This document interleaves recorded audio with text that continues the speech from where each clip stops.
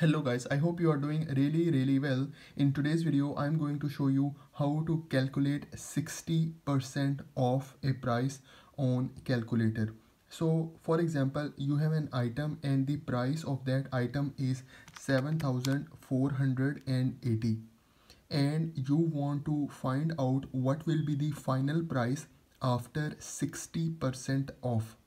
Okay, so you have to multiply it with 60, then you have to press this percentage button, and then in the last you have to press this minus button.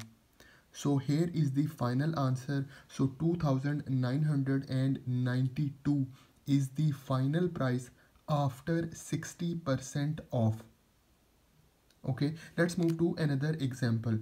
Let's say we have an item and the price of that item is 58,940. Okay, and you want to know what will be the final price after 60% off. So we multiply it with 60. Okay, then we press this percentage button, and then in the last we press this minus button. So guys, here is the final answer. So 23,576 is the final price after 60% off. So guys, this is how you can calculate the 60% of a price on your simple calculator. So this is for today's video. Please like my video and please subscribe to my channel. Thank you very much.